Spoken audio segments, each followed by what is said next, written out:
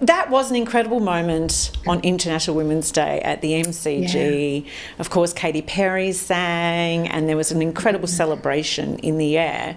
But it was a record in so many ways because for women's sport to have so many eyes on it, that was amazing. Well, it was absolutely an Australian record. It blew that one out of the water. But it was a very important night for sport and society. Girls deserve the same opportunities in sport as boys. They deserve to be a big part of the conversation, an equal part of the conversation. And that night has changed things forever. And it'll be one of my favourite nights of my life because it was a game changer for girls and women.